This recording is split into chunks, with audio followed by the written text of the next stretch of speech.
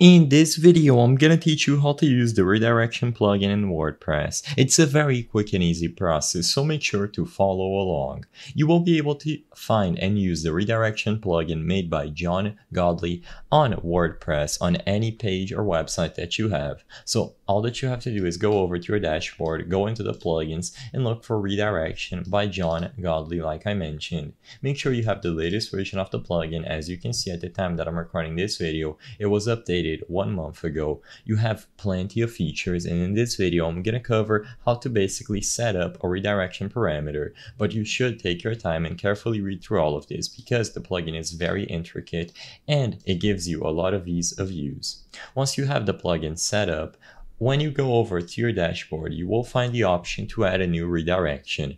Basically, you can set up a source URL, which is going to be the old URL, and then a new target URL, which is going to be the page that the user is redirected to. You can modify the title, you can match it, and when matched, redirect to a certain URL or other properties, and change the group as necessary.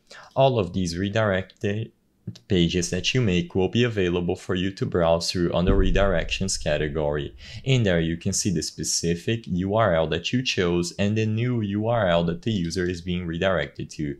You can change them at any time, and there will be logs available for you whenever you set up any of these. You can repeat this process as many times as you wish with as many redirections that you want to have on your page for WordPress. Like I said, the plugin is very in-depth and you have a lot of options when it comes to monitoring and changing these redirections. But for this video, I'm only going to be teaching you how to set up the custom redirection for a basic website. I hope I was able to help you on how to use the redirection plugin in WordPress. If this video helped you, please be sure to leave a like and subscribe for more quick and easy tips. Thank you for watching.